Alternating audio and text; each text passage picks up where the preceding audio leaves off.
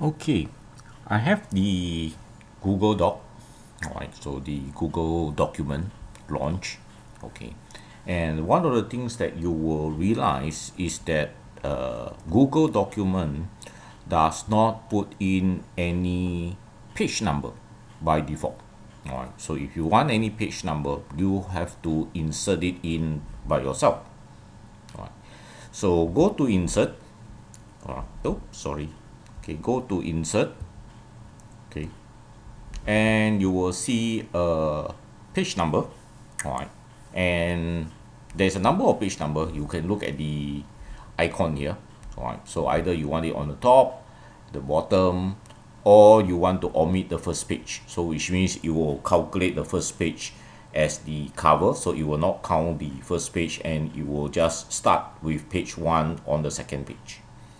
But if you want to customize this further, then go for the more option.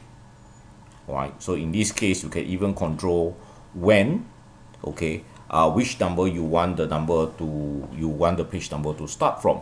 Okay, so I don't know. Alright, maybe for certain reason, your document actually start from page 25, for instance.